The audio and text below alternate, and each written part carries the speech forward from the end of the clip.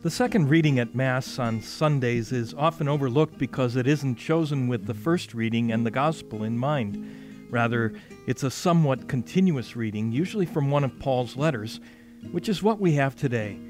Hello, I'm Father James Kubicki, and today's second reading from chapter 12 of Paul's second letter to the Corinthians is one of my favorites. Why? Well, have you ever prayed and felt that God didn't hear you?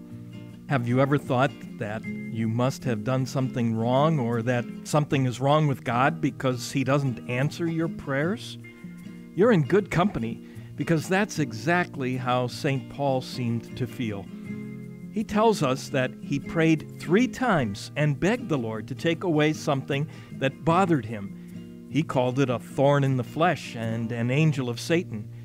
It could have been a terrible temptation or a moral weakness or physical illness.